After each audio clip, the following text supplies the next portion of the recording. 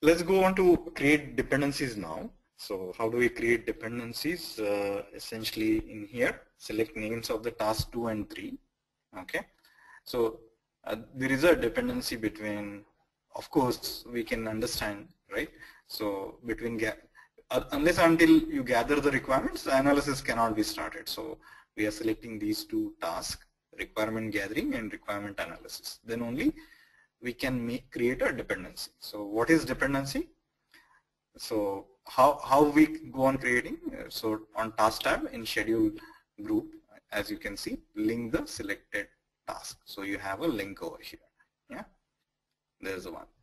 So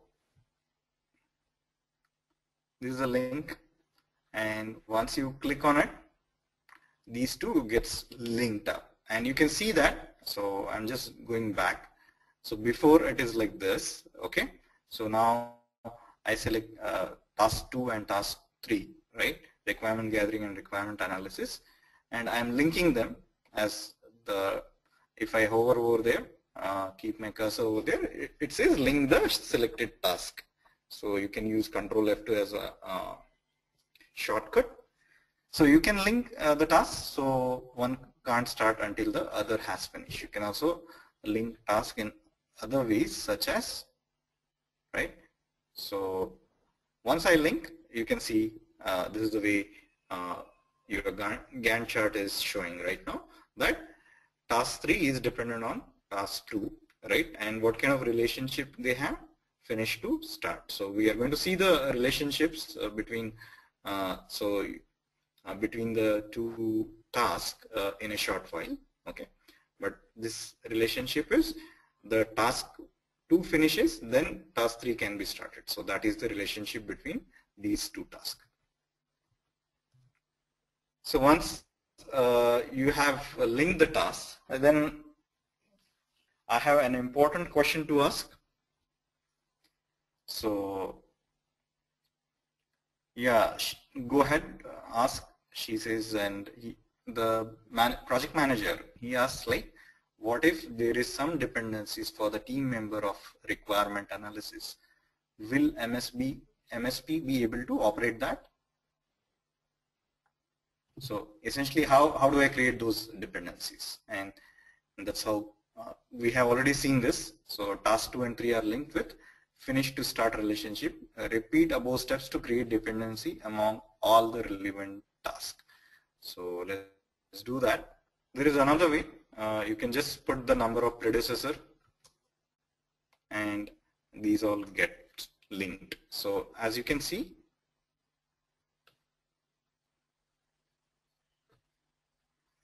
in your Gantt chart, essentially all the requirement definition related subtasks, they are dependent on each other. So, and their relationship is finish to start. So the first task finishes, then the second task can be started. So there is no overlap shown in here. Yeah. So I think that's about it for now. We repeated all the steps to create the dependencies among all the relevant tasks.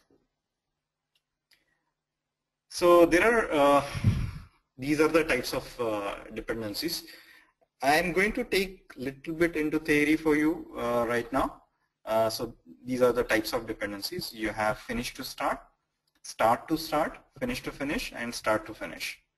So as you can see, the finish to start, finish of the predecessor determines the start of successor. So likewise, start to start, start of the predecessor determines the start of successor. And finish to finish, finish of the predecessor determines finish of the successor. And start of predecessor determines the finish of the successor. So I'm going to take you a little bit to theory before we move on from here. Okay. So when you sequence the activities, this theory is from PMBOK guide that we teach to our PMP students. So if you have done it, I think you then already know it. In case you don't know, I'm just going to repeat it. So you have first relationship, finish to start. I think this we already have seen with the example, right? and the finish date of the predecessor task. This we also have seen. So basically in here, the successor depends on successor starts, and this depends on finish of the predecessor. In here, predecessor start depends on start of the successor start depends on predecessor's start. So that's what the dependency is. That is a start to start. The example is scrap the flaking paint of the house. Okay, so I can give you one more example.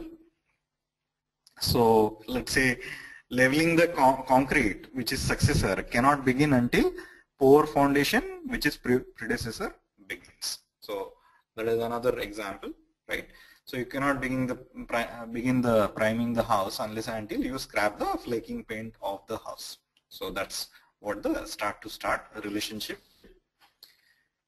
Going to the next finish to finish relationship, the finish date of the predecessor task, right, determines the finish date of the successor. So you cannot finish offshore infrastructure setup unless and until you finish on-site KT or knowledge transfer.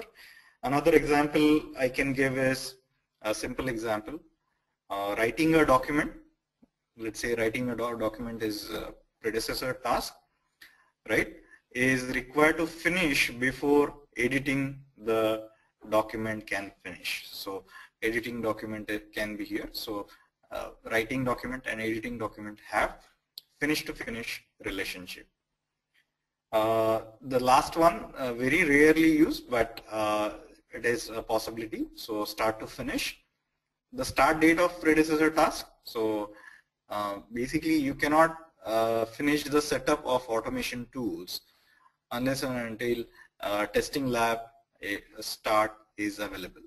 Okay, so that is the dependency.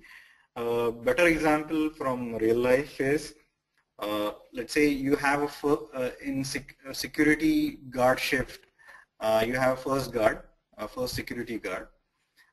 His shift is a successor. It cannot finish. So first guard security, his shift cannot finish until the second security guard shift start. So that is the example. So this is a pretty rarely used, whereas finish to start is very commonly used. Yeah. So that's about it. All right. So these are the task dependencies. I'm back to our. So you got the examples also. We have seen. We usually use finish to start. So let's see where in actual project we get these relationships.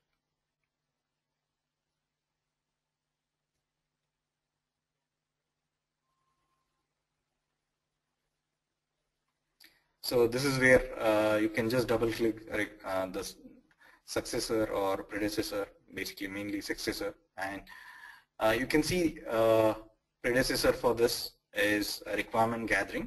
For requirement analysis is requirement gathering, and it has the four possibility. Usually we'll use finish to start. So to see how start to start looks, you can select start to start and click OK. This is how it will look like. Yeah. So which is not usually the case, and what we do is finish to start is very commonly used, and we use the lead, lag, those kind of things, which we'll see in a moment. So here, coming back, we already have seen task dependencies, right?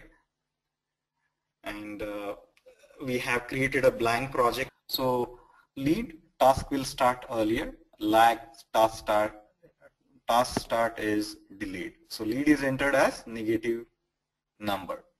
Okay, so let's see with example. So let's do that. Let's create a lead in here. Usually we want, I mean, this is complete waterfall model, right? If you see, I'm just pulling it in front of you, you can see that these all tasks are, very pretty finely dependent on each other. So unless until the previous task is finished, the requirement gathering is finished, you cannot start requirement analysis. So is the case of, draft, review, and final. So how do we do in this case? How do we go about adding lead and lag? So let's do that. So in here, I will add a lead of 2 days, let's say, so that there is some overlapping, right? Same, I'll do it here.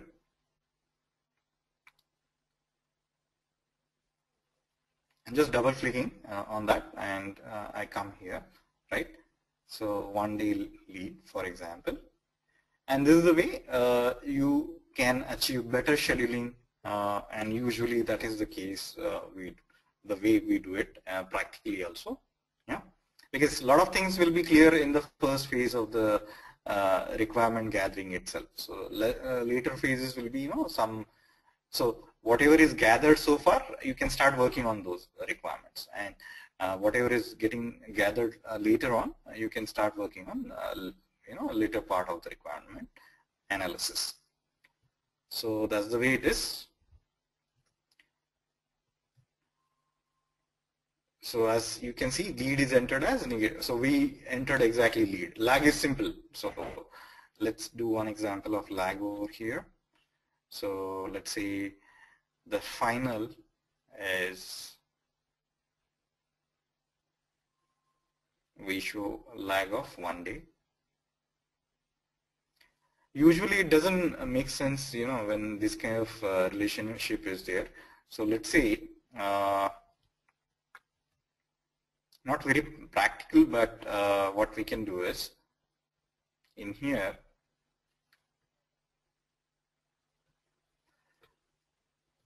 so as you can see, the lag lead, everything is shown over here. We just remove the lag. What we can do is, for final and draft and review, we can do the final and review parallelly, let's say. So let's put it start to start. Now, since we have start to start, we can, let's say, this is taking 2 days and this is also taking 2 days to just make sense out of it. So the final can be delayed because now there is a start, so we put a lag of 1 day. So this is how your Gantt chart will look like now. Yeah. So you can see there is a delay, right, of 1 day, lag of 1 day. Lag is exactly a delay. And you can advance or lead the activities by a day over here, right, by a couple of days over here. So that's about lead lag, putting it practically. This really helps you in case you haven't done it before. Now coming to if I want to the next slide, it says, if I want MSP to schedule my task automatically, will it be possible? So yes, it is very possible, very much possible. Please explain. So this is the way you can go and do the auto schedule. So let's do the way it is suggesting. Select names of the task from 2 to 7 and click on task tab. So this is a task tab, right, or task group. As you in task tab you have, this is a task tab actually, resource report, and then you go to task group. So this is a group, and you can click on auto schedule. So let's do that and see what happens. So here, as you can see, schedule for selected task switches to automatic. So this is the way it has been done, that all the tasks have been selected, and these all the 5, which is essentially subtask of requirement definition, which is a requirement definition is summary task of all these 5. So these 5 are selected, and you press on auto schedule. So let's do that and see what happens. So I have selected the 5 tasks and pressed on. So this is a task tab. Now this is a task group, and this is a manual schedule, right? And this is auto schedule. So now I have done the auto schedule. Something happened you didn't notice because this was not there. So what I am going to do right now, I'm going to do Control Z. So I'm still on manual. Okay. Now I am going to show you what is happening. So this is what we have, right? All the tasks are manually scheduled, and there is definition. I'm just defining it again. Okay. So as you can see, if they are not manually selected, right, I can auto schedule them. So in that case, what is happening is they are taking appropriate days. Thus, earlier it was 16 days when I switched to auto schedule. They are taking appropriate days exactly. So considering even Saturday, Sunday and all that, right? So working days are already there. So likewise, it is showing 17 days in total, starting with whatever. In our case, it is 9/29. So today's date 2014. Yeah, 9 is the month. So once this is done, let's do the next thing. So schedule for selected tasks, which is to automatic. So this is done, and how you can see is this is the way. So task mode, if you click here, there are 2 ways. So it is switched to auto schedule. So all the tasks are now auto schedule. And how to identify that? This is manually scheduled, right? The symbol of this symbol represent manually scheduled, and this is auto schedule. So that is the task mode we get, right? Now moving on to the next slide. Select manually scheduled or auto scheduled from the taskbar. So all the new tasks for there is a taskbar at the bottom. That's what we are going to do. So all the new tasks for the current project will be according to this selection. So let's see what does it mean. So this is the taskbar. Okay. Essentially, as it said, this is the status bar. Okay, and status bar has this auto schedule, and so this is, from here the default is manually scheduled. So I'm going to select auto schedule. So now if I define let's say design, right, it is by default going to take let's say essentially auto schedule. So automatically schedule the task, as the symbol suggests. It is going to be automatically scheduled. Yeah. So that's what it is. This is manually. So only manually scheduled so far is requirements defined. Yeah.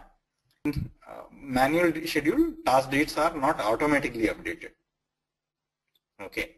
Whereas auto schedule task dates are calculated by the Microsoft project. So that's what the only difference is. It is not very evident in the example I have done so far. Okay. But it is pretty evident in the example, this example I had taken. So what is happening actually in here is, since it is once it is done automatically, so let's say essentially this is what auto schedule. Right now what is happening, I'll tell you.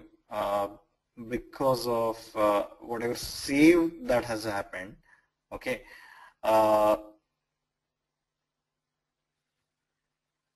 the date calculation, as the name suggests over here, right, task dates are not automatically updated. But if you go back and see, you will see that, you know, this exercise when we did, the duration was saying showing 16 days. The date was not properly calculated. Yeah, so that's how it was. So select manually or auto selected schedule from the status bar all the new tasks for the current. So this we have already seen, so let's do it again. So right now if I do any add any task, right, let's say task 1, task 2, it is going to be automatically manual. So that is what is there on your status bar. If I select it as auto schedule, then onwards all the tasks will be auto scheduled for us. Yeah, so that's what it is. I think it is simple, straightforward, right? So I'm just deleting these unnecessary tasks for now. All right.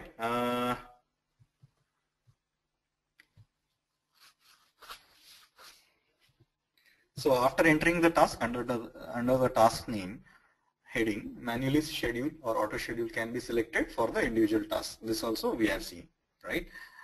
You can change this auto schedule to manually schedule and vice versa, right? Manually schedule to auto schedule and so on. This also is a milestone that we have defined. We can change it to auto schedule, right? Depending on the, let's say it also has a dependency 6, right? So it becomes auto schedule and so on. So the dates gets calculated for that. We all know. Since this is milestone,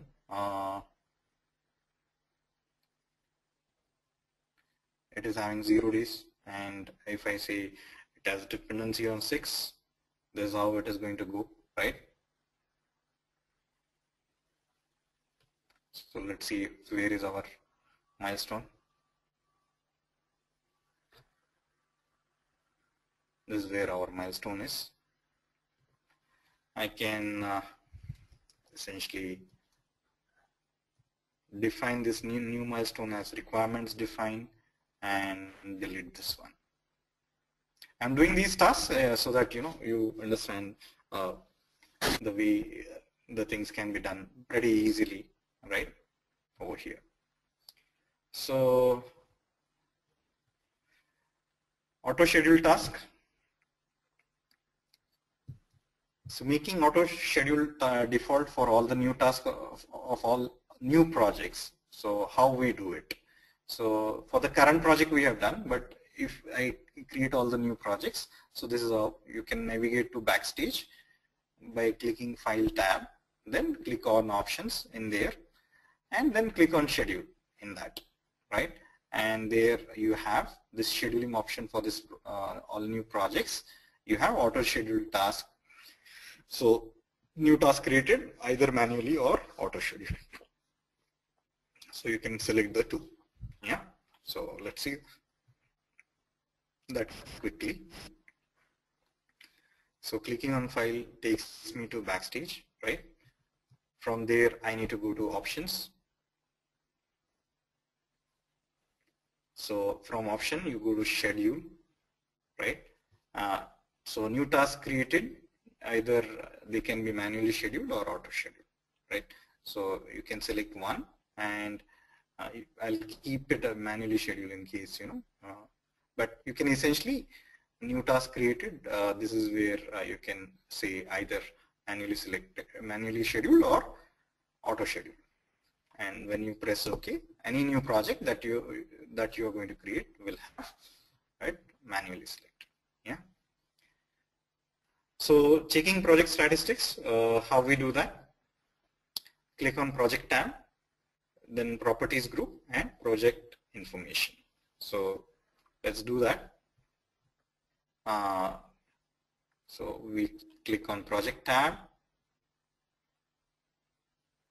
and in here we come to project information, right?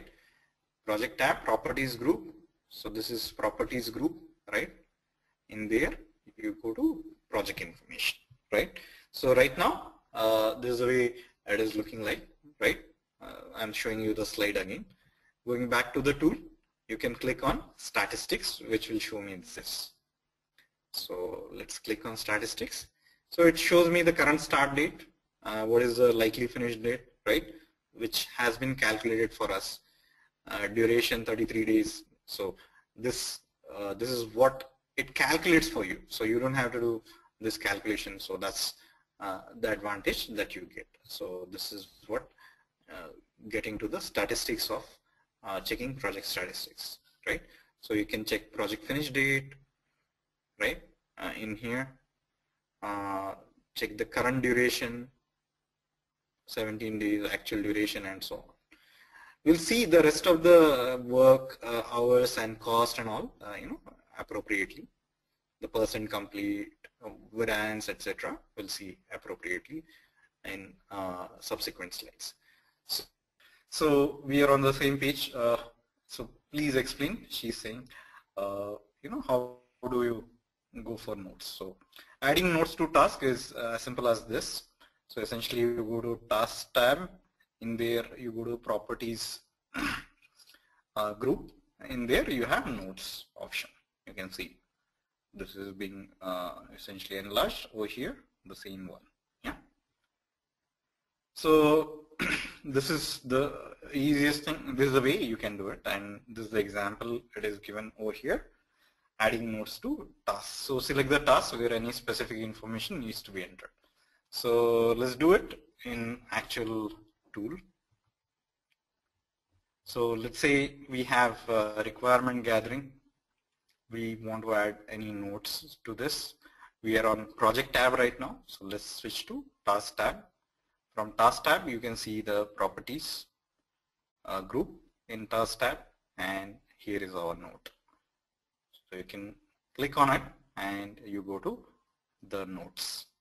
So let's say how I'm going to do the requirement gathering is methods used are brainstorming and interview. I say okay. So if you hover on this information, so you can see the notes getting added over here.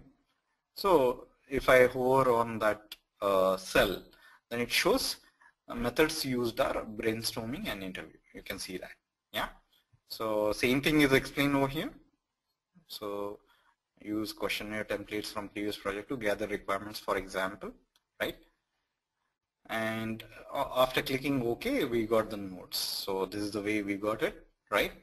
And if I hover on this cell, then I'm getting this information, whatever we have entered in our notes, right? So that comes under information column. So it populates icon in the indicator field. So this is the indicator field.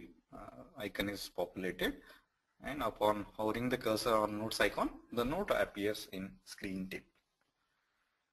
So this is what we saw already, adding hyperlink to task. So this is how it is done. Essentially, requirement analysis, right click on the task to which hyperlink is to be added, click hyperlink from the shortcut menu, right? And essentially the insert hyperlink dialog box appears. So this is what appears in the text to display box, type learning resources, right? And in the address box, type www.edureka.co. This was done earlier when it was .n. You can type .co, and that's about it. Then once that is done, that hyperlink will appear in indicator box, right? And indicator column for the task, and when you click the hyperlink, the web page is open. So let's do it. So we are on requirement analysis, right? In here I do right click, go to hyperlink. So in text to display, I write, as this was saying, essentially learning resources. Learning resources, and in address bar you type www.edureka.co. Okay, so this is the way it appears. So once this is done,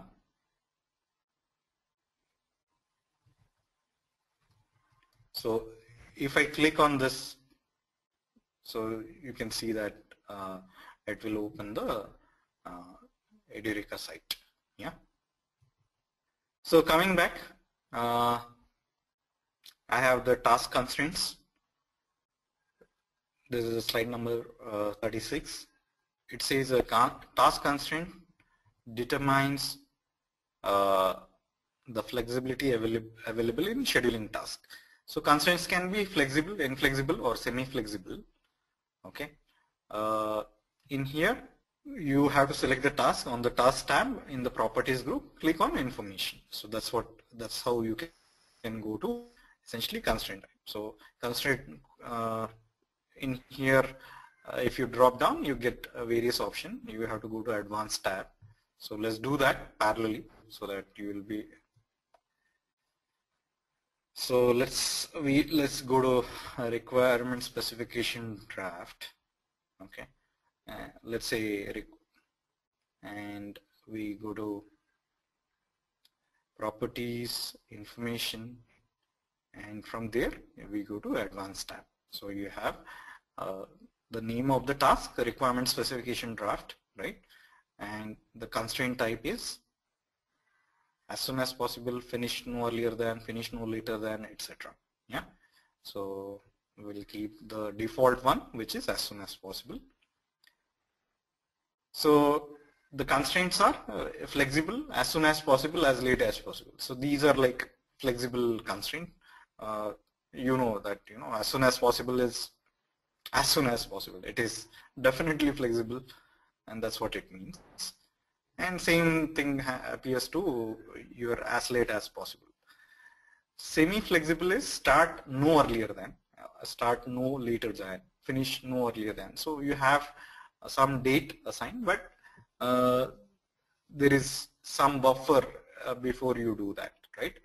So these are the semi-flexible one, and the last two are inflexible. So they are must start on, must finish on. So these two are inflexible. So these are the categories of the constraint of the task.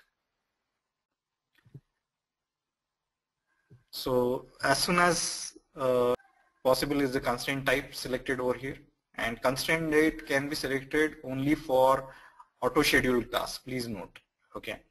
So this cannot be done for the tasks which are not auto scheduled. So the constraint date can be put. Since all of the dates so far we have, they are auto scheduled, we can put the constraint date, yeah, like this. So let's do that.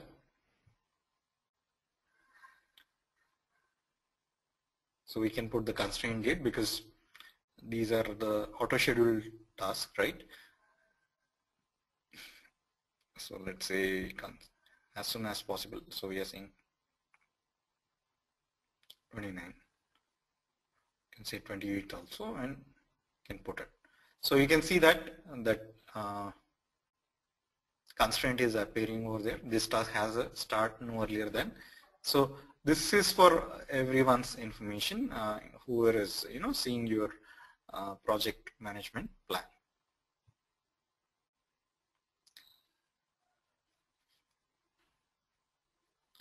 So now if I want to set a latest time or a date by which the task should be completed, and I want it to be a reminder for team members, then what can be done with MSP, Microsoft Project? So in this case, you can add a deadline date for a task. So essentially the question was, you want to set a latest time or date by which task should be completed. So essentially it was talking about deadline. So you can add a deadline to a date. So how do you do that? Adding deadline basically.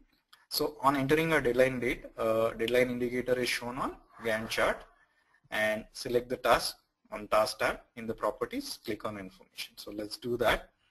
We'll set a deadline.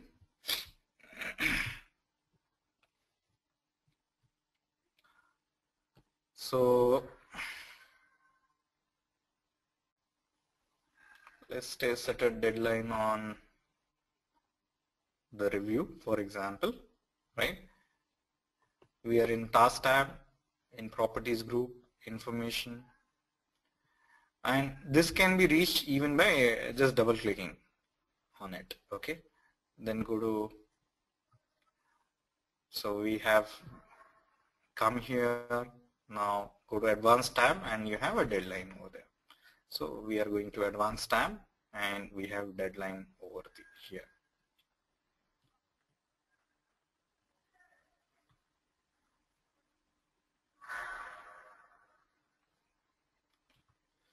So let's, it is 28th, so we'll put 2110 as 1021 as deadline. So once you select the deadlines, it is appearing as this mark over here. So if a task is scheduled to finish later than its deadline, a red icon appears in the indicators column, and warning message is displayed that this task goes past its deadline. So we'll have to set a deadline, let's say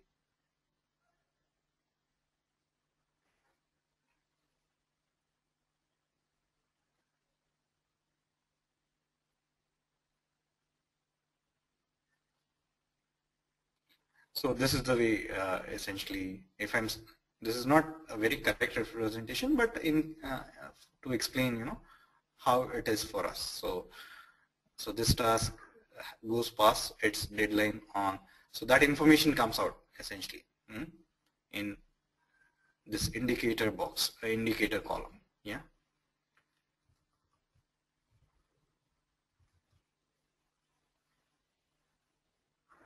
So this takes me to the next. Yeah, I mean that's all I can take in here. Recurring task, on the task tab in the insert group below the task button. So you are here, right? In insert group below the task button, right? Select the recurring task. So that's what you have to do. So in task name type team meeting, so here actually you are defining a new task which is a recurring task, okay, which is essentially a team meeting which is appearing every 1 week, duration of, you know, couple of hours, and it's a weekly, so it's a scheduling thing which gets added to your Microsoft project. So let's do that. So in here in the task, so we are going back in task tab, insert group. So we are in task tab, this is the insert group, right? So you come here and add the recurring task. So recurring task name is team meeting. Duration is 2 hours. It is weekly, it recurs 1 week, right? And you have it starts on 28/9 and end by let's say Wednesday 12/11, 11/12, I mean 12th of November, yeah, 2014. We have to select one of the day, which I think I missed. So you can do that. So you can see that the team meeting gets added, you know, appropriately. It gets scheduled. So 7 meetings get scheduled automatically using recurring task.